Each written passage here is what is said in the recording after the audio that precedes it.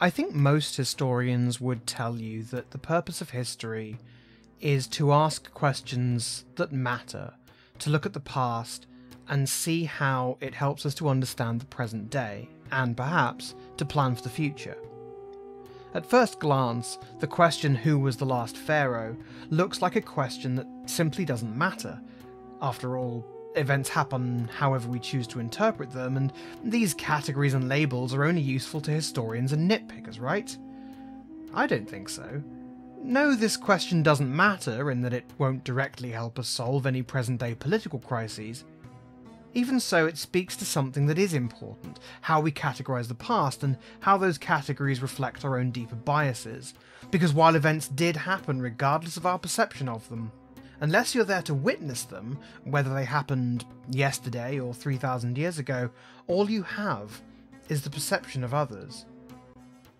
The question of who was the last pharaoh actually calls upon us to answer other questions, whether we know we're answering them or not. What was a pharaoh? What counts as ancient Egypt? What counts as a ruler even, or a nation, or a state? I'm going to try to test these silent, implied questions and see what they lead to. I might not convince you to come to the same answer as I will, but I hope I can convince you that the question is more interesting and more complex than it first appears. The fact that it's at all debatable who the last pharaoh was, and the fact that, for instance, Wikipedia articles mention at least 4 people who could be, for various reasons, proves that this is a discussion still worth having. It won't decide anything of consequence to the real lives of any Egyptians today, but the exercise gives us useful tools for looking at any historical era, and, be honest, who doesn't love a bit of nitpicking?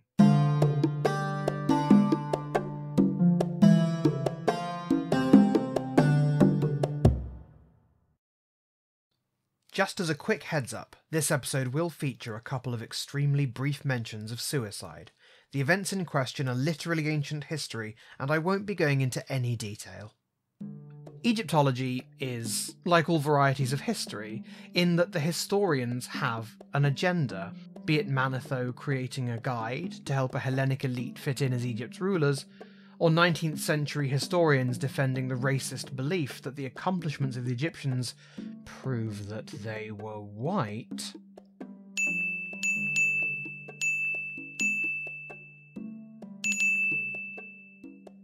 The very act of taking an interest in history is the act of giving yourself a stake in it.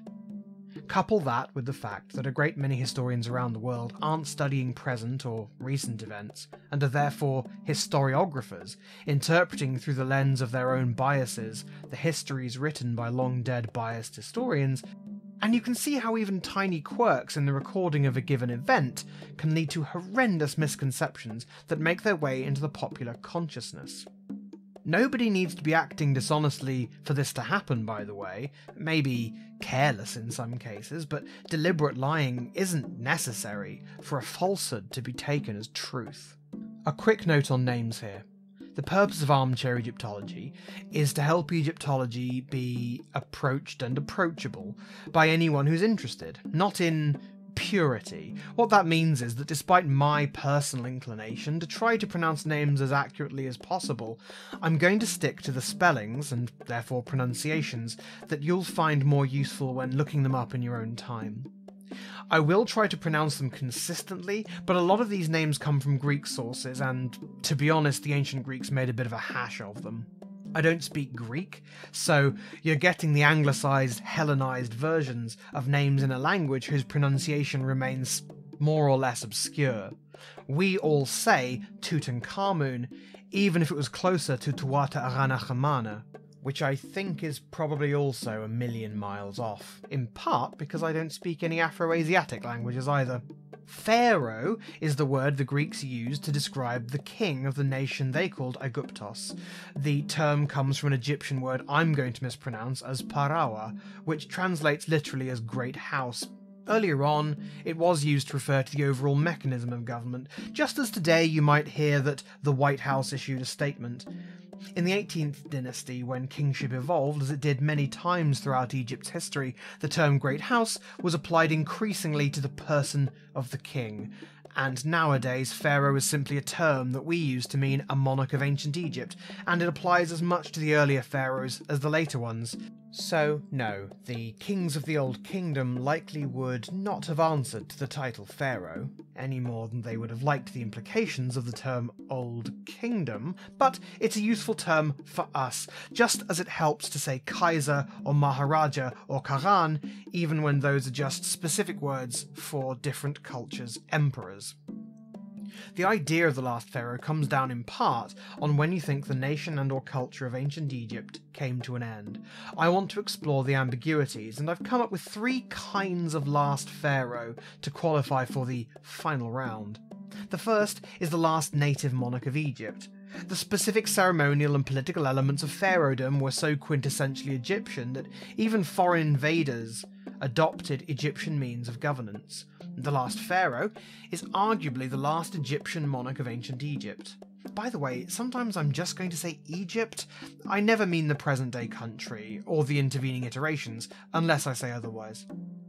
The second is the last ruler of independent Egypt. Egypt, of course, came under the rule of the Roman and then Byzantine empires, and before that was conquered on and off by Persians. Arguably, the last pharaoh was the last person to rule the country while it still had sovereignty. The third, strangely, is the last person to rule Egypt with the title pharaoh. This one seems pretty self-explanatory, but I think leads to some surprising answers. Questions about nativity and nationality are tricky, for a few reasons. For one thing, the ancient world didn't necessarily possess the same idea of nationality that has arisen in the modern West, with its international empires and nasty habit of dehumanising foreigners. For another, the debate often reduces to absurdity, particularly when people ask, whether in good faith or bad, what it means for a group to be native to a region. What I mean by native ruler of Egypt is that the rulers in question were born in Egypt of long Egyptian descent. Already, you can tell this definition is flawed. What do I mean by long Egyptian descent? A few generations, a few centuries? It arguably includes, for instance, Cleopatra VII, who will come up later in the video. I don't include her as a native ruler for these purposes because her political and cultural presence in Egypt is not an Egyptian one. While the question of how long a group has to live in a place before they're considered native is in itself interesting, it isn't relevant here. Cleopatra was the descendant of foreign invaders and ruled entirely on that basis, however much her family might have assimilated. With all that in mind, there are 2 candidates for last pharaoh who are each arguably the last native rulers of ancient Egypt, Psamtik III and Nectanebo II. Psamtik III didn't reign for long, and his end was a desperately sad one. Then again, in history, very few endings are either spectacular or triumphant. Psamtik III succeeded his father Ahmose II in the wake of a devastating diplomatic failure.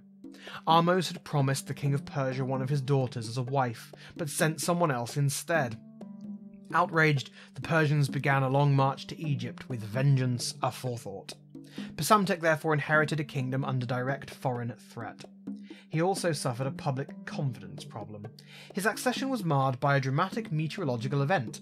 At the ancient royal city of Waset, known to us more commonly as Thebes, not long after Psamtik's coronation, it rained. With all I ever wanted. To put that into context, the average annual rainfall in that region today is 0 millimeters. This alarmed the public. With a foreign army on the way, this didn't help Psamtik's confidence. And so Psamtik, young, inexperienced, and betrayed by his erstwhile allies, was captured by the Persians after a devastating military defeat. Though he would attempt to raise a rebellion against Persian rule, this too would fail. Psamtik died to suicide a mere 6 months after becoming pharaoh. This wasn't the first time Egypt had succumbed to foreign invasion, but this was not a takeover by a foreign dynasty, it was an annexation. With Psamtik's death, Egypt ceased to be an independent kingdom for the first time.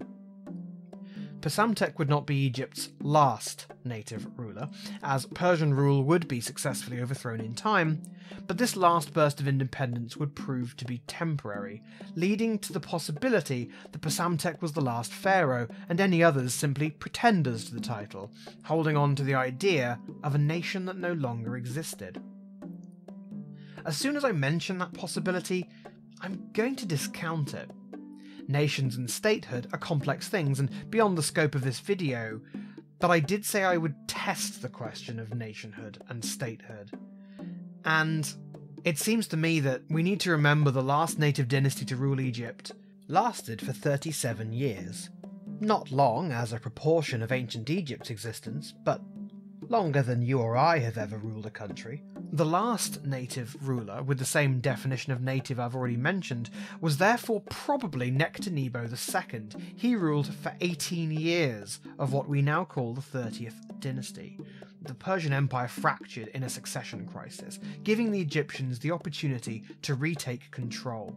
The reason I'm inclined to count the 30th dynasty as just as legitimate as those that came before is that had history gone another way, we might view Persian rule as a century-long blip in a millennia-long history, just another intermediate period. As we'll see, the return of native rule itself turned out to be the blip. From the Persian point of view, Egypt was rightfully a satrapy of the empire, in need of bringing closer into the fold, and the story of the 30th dynasty is dominated with internal political intrigue and the constant pressure of Persian reconquest. Nectanebo managed to hold Egypt for so long primarily because the Persian rulership had to spend years consolidating power after some internal struggles. But, despite raising a considerable army and marshalling several foreign allies, he eventually lost Memphis to the Persians. Egyptian political power at the time was concentrated in Memphis, so we needn't imagine Persians sweeping the country in a grand invasion. As Nectanebo himself must have realised as he fled south, by taking Memphis the Persians had conquered Egypt, even if those in the south had yet to capitulate. Nectanebo did try to raise an army later on to overthrow Persian rule, but was unsuccessful. He probably lived out his life in Nubia, a king in exile, never to return to his homeland. There is a legend, and we shouldn't believe it for a moment, I don't think, but it's too much fun not to go into. And the legend goes that Nectanebo fled not south into Nubia, but north, ending up in Macedonia, and presented himself to the court of the Macedonian king as an Egyptian mystic. There, he is said to have disguised himself as the god Amun and fathered Alexander the Great. This is a fantastic story, and certainly was a story that Alexander may have believed, or at least a story he may have propagated. It would have been useful to him when he later proclaimed himself pharaoh, but also it would have been useful to the Egyptian priesthood, because when Alexander came to drive the Persians out of Egypt, in a sense this story would have meant he was a native Egyptian in some way. But it's a fairly flimsy fiction. What it's useful for, however, is in telling us that Nectanebo II was regarded by people of his time as Egypt's last native ruler. Alexander the Great used this status of Nectanebo being the last true pharaoh, not counting the Persians, to give himself political weight, to give himself right to rule over Egypt. Nectanebo is a name you might not have heard of unless you're already somewhat familiar with that period of history. He's not widely taken to be the last pharaoh, but I think there are compelling reasons to call him the last king of ancient Egypt. You see, with the Persian conquest, the two kingdoms would never again be both independent and native ruled. If part of your personal definition of pharaoh is that they must be king of ancient Egypt, then Nectanebo is probably your man. Now, for my part, I think ancient and classical are useful distinctions up to a point.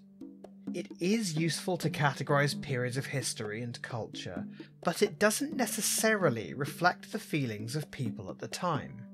They didn't stand around their fields and temples saying, well, That's the end of ancient Egypt. Better start the classical era. Egypt would, of course, regain its independence much later, and with a foreign aristocracy comprising its ruling class. One member of that foreign aristocracy, above all, is credited by most as the last pharaoh.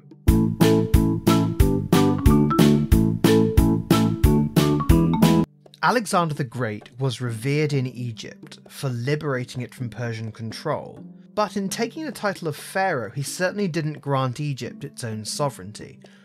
A short Alexandrian dynasty followed his death, though Alexander's brother and then son did not truly rule in any meaningful way.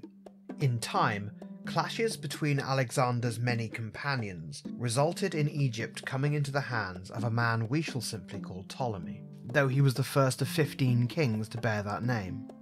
When Ptolemy was given the title of pharaoh, it was a ceremonial one.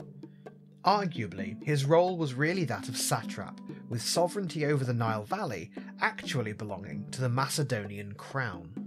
By the end of Ptolemy's life, however, he was recognised not as a glorified regional governor, but as the king of an independent territory. His possession of the title of pharaoh transitioned from ceremonial to factual. Under the Ptolemies, a new Hellenic ruling elite took root in Egypt, and the Ptolemaic dynasty itself was the bridge between those two worlds, at least nominally. In truth, Ptolemy and his descendants were about as interested in Egyptian culture as William the Conqueror was in English culture. They learned the useful parts and put on the costumes, but didn't trouble themselves to learn the native language, or absorb much of the culture. One aspect of pharaonic tradition the Ptolemies leapt into unprompted and with great enthusiasm was the custom of incestuous royal marriage, which is a little strange since it wasn't a Macedonian custom, but let's just say the family tree was very much a coiled knot of branches growing at the shallow end of the gene pool. If we do count the Ptolemies as a legitimate dynasty of Egypt, then we have to give them this: it was a long one. The longest, in fact, beating the runner-up 18th dynasty 1,000 years prior by just over a decade. On the other hand, it's possible to argue quite seriously that the Ptolemaic Kingdom of Egypt was not a factual continuation of the same Egypt that had been brought together by the First Dynasty, but rather an aesthetic revival, a useful costume that the dynasty wore to keep the priesthood and people of Egypt happy. In this view, Ptolemy was the first monarch of an altogether new country, wearing the guise of a continuation. To this day, some sources call it the 33rd dynasty, while others prefer to say the Hellenic, Ptolemaic, or Greco-Roman period. I think Egyptian culture and custom was so resilient that it's worth bearing with the Ptolemies. Ancient Egypt was over, and Egypt would never again be a superpower, but the Egypt that the Ptolemies ruled maintained far more than a simple veneer of Egyptianness. The Hellenic ruling elite might have worn the culture as a costume, as foreign colonisers will tend to do, but to the Egyptian people, their ancient customs were part of a national truth that included having a pharaoh. I want to talk more about the Ptolemies, and I will in another video at some point, but for now, let's move on to the last Ptolemaic ruler of Egypt, or more precisely, the last rulers. To cement stability, Ptolemaic monarchs had taken to ruling in pairs, not unheard of in Egypt's history, in precisely the circumstance that our next two candidates for last pharaoh ruled under. Cleopatra VII, that Cleopatra, whom I'll just call Cleopatra from now on, was famously unseated in 30 BCE by the Roman who would go on to be the Emperor Augustus. She died, reportedly to suicide, and the reign of the Ptolemies died with her. This is the common version of events, but as with the endings of most things in history, the truth is a little more messy. Cleopatra's early reign was tumultuous, defined by a civil war with her brother and possible husband, Ptolemy XIII. I'm going to call him 13 because, well, his life was not a lucky one. When they came to the throne together, Cleopatra was around 18 and her brother was 10 or 11. As the senior sibling, Cleopatra assumed the role of senior monarch, but opportunistic advisors of 13 saw a chance to grab power for themselves. This came to a head with Cleopatra's expulsion from Alexandria.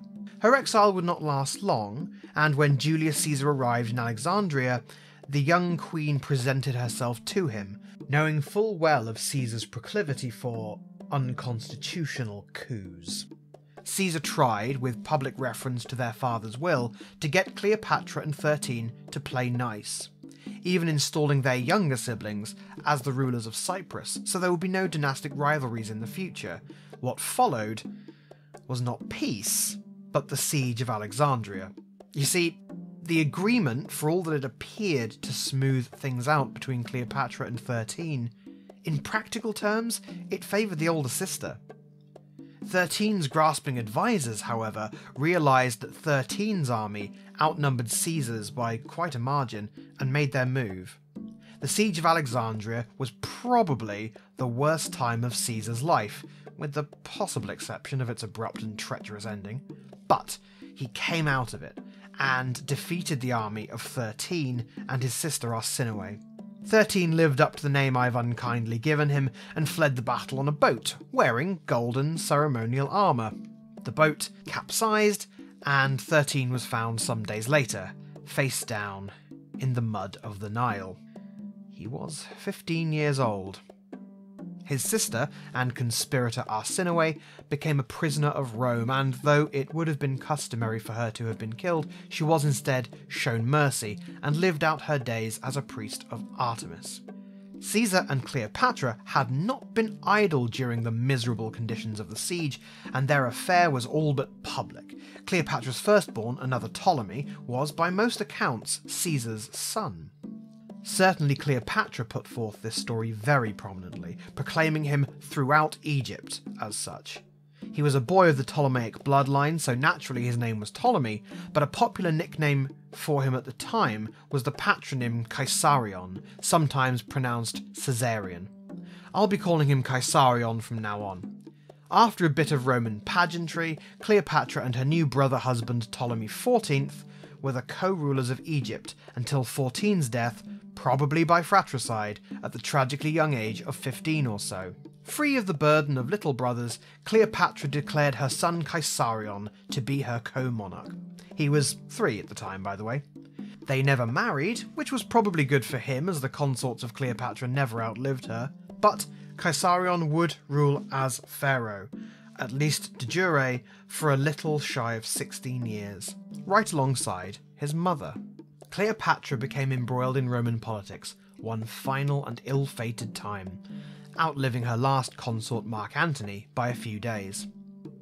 When she realised that Egypt would at last come fully under Rome's rule, and that she was destined to endure the public humiliation of being paraded in front of the Roman people as little more than a trophy, she opted to join her beloved Antony in the afterlife, and so fell the dynasty of Ptolemy. But wait. Those playing the home game will realise that only one of the 2 reigning pharaohs has died. Our boy Caesarion, Ptolemy XV, has outlived his mother, one of few men close to Cleopatra to manage this extraordinary feat. Let's talk about Cleopatra's last desperate plan to save her dynasty. The Battle of Actium in 31 BCE was not the actual end of Cleopatra's reign, but it established the inevitability of her end. Cleopatra began to turn the wheel of bureaucracy so that Caesarion, now 17 years old, could assume power as sole pharaoh. There was a way the Romans did things when it came to the treatment of treasonous Romans, which Mark Antony certainly was. The life of a Roman citizen, particularly of a wealthy aristocrat like Antony, was sacrosanct. By and large, the expectation that Mark Antony had was that he and Cleopatra would be allowed to go into exile. Octavian, the man who would become Augustus, did not do things the usual Roman way, however. Caesarion was sent south and east to the port of Berenike, very possibly as part of a larger escape plan that would have seen the young king eventually in India. He never made it, and was brought to Alexandria for execution.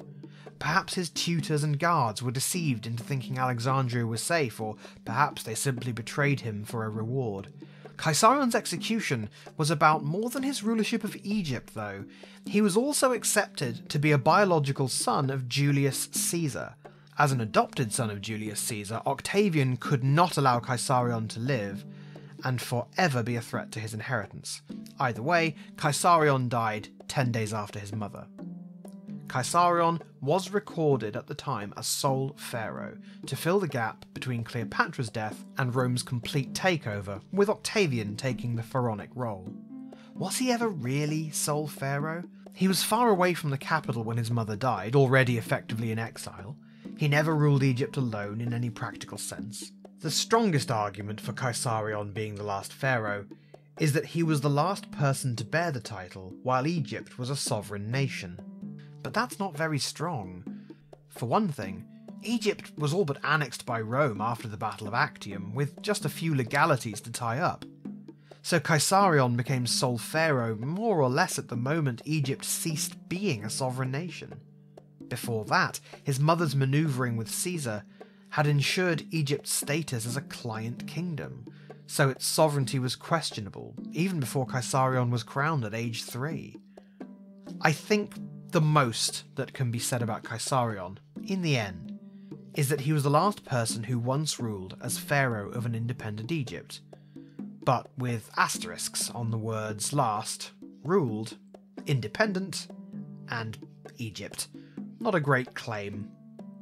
I think Cleopatra is more credible here, by a long way. She did rule, both in title and in fact. She was the senior monarch even though she always ruled alongside someone else, and her death ended the reign of her dynasty, even though she was briefly outlived by her heir. Neither Cleopatra nor Caesarion, however, were the last people to bear the title of pharaoh. Prepare to enter a bizarre world, ruled by curious gentlemen historians, whose love of technicalities is surpassed only by their adoration for Cicero.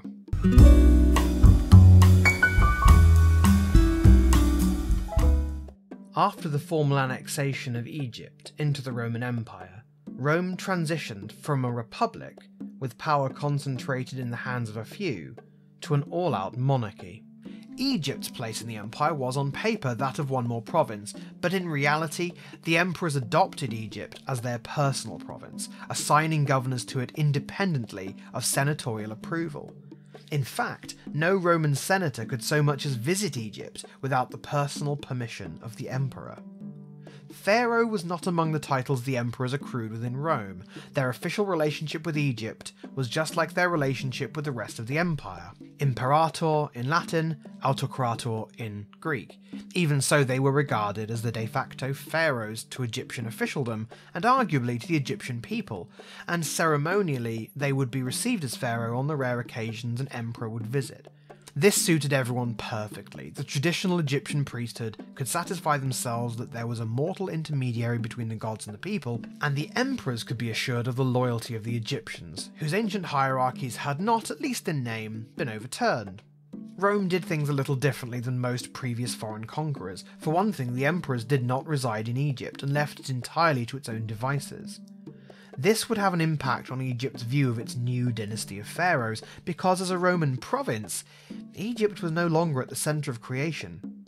There's an interesting bit of evidence for this shift of perspective.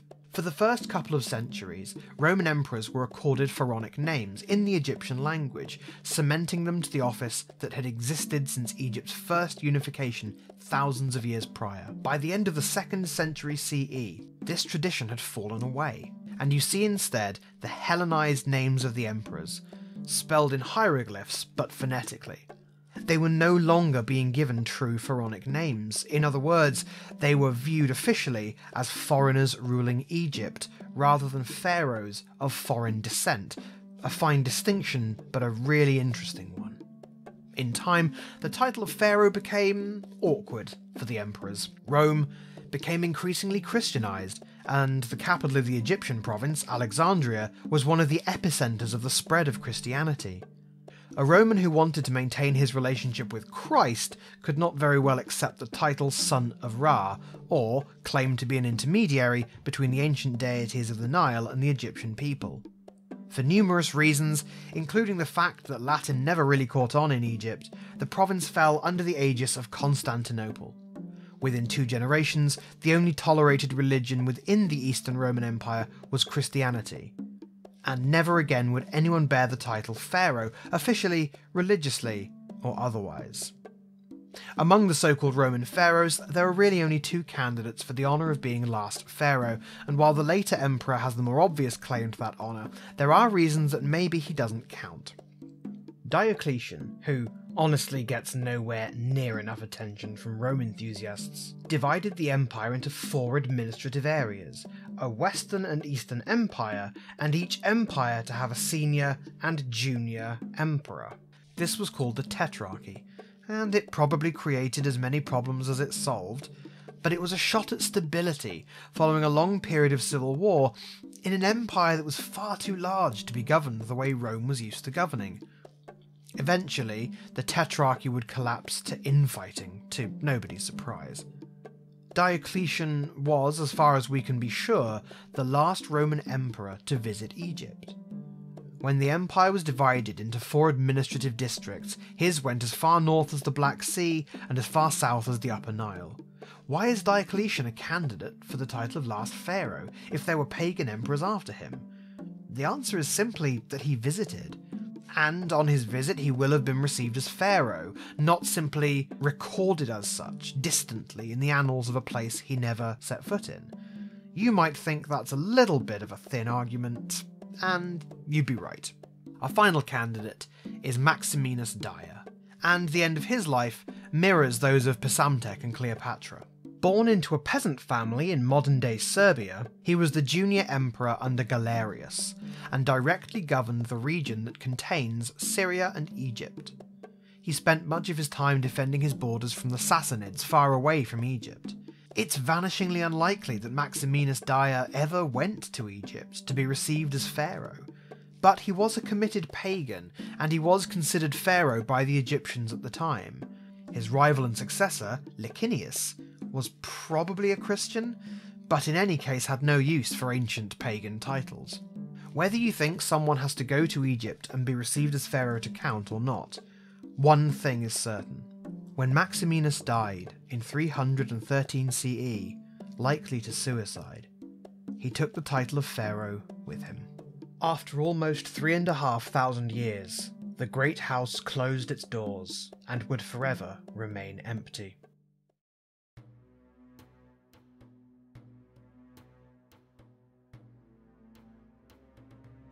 To take you on a quick tour behind the scenes, I wrote to varying degrees of completion 3 conclusions for this video before realising that none of them felt true by the time I'd made much progress on them. Who was the last pharaoh? Well, let's start with who I definitely think it isn't. I don't think the Romans count as pharaohs. The so-called Roman pharaohs ruled Egypt as a province of a vast empire. Much like the Persians, pharaoh was a bit of local colour applied to their true title of autokrator.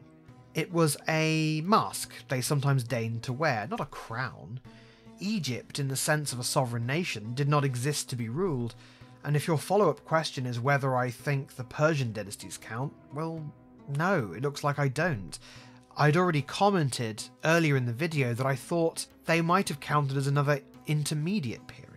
I also don't think it's Ptolemy Caesarion. One of the conclusions I started writing picked him, but it stopped seeming true the more I thought about it. Let's say Cleopatra's plan worked. Caesarion escaped to India, gained foreign allies and an army, and retook Egypt, say, a decade later. In that alternate universe, maybe we'd say that Caesarion had 2 reigns, a shorter joint reign with his mother, and a later longer reign after a 10-year interregnum. If, in an alternate universe, his earlier period as pharaoh counted, then it counts in our world too, because history went the same up to the point of Caesarion's escape. Right?